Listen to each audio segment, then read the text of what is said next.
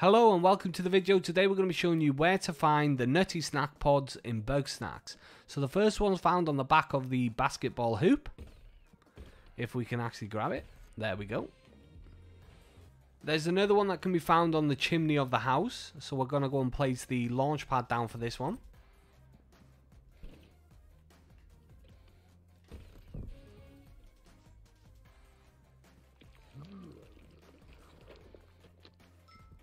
There's another one that can be found here right next to this snack squatch that we just seen, which was pretty crazy. And if that's not enough nutty snack pods for you, you can actually find another one down the bottom here. You need to use the snack grappler to pull out the rocks, and there's a nutty snack pod behind it. I'm going to leave this one there anyway. If you like the video, subscribe if you want to see more. Thanks for watching as always, and take it easy.